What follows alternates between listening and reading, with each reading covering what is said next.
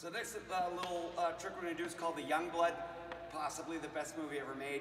We saw Dean Youngblood there, Patrick Swayze, great movie. Okay, so we pick up the puck as we practice, we got that now. And so what he did is he would roll the stick back and forth. You can go from there to one-handed if you wanted to, but what's going on here is we're rolling the stick around. Now what's going on, so once I have the stick, I see like when kids try this, they're gripping their lower hand too hard when you're going around in a circle, and what happens is they get locked up like this, and that's not what we want to have happen. So there's a concept called feathering. Feathering is when you're pulling your stick through your hand, so my lower hand is kind of loose, and I allow my stick to move. You'll see that in a toe drag.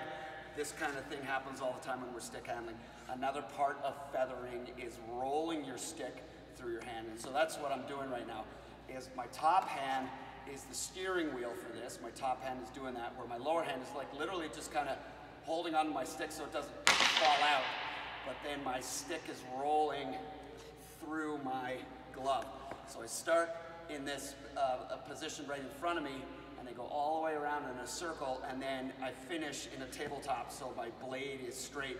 But you can see that my glove, my thumb is still pointing up the whole time, so I don't have to twist all over the place. So pick it up, watch my lower hand,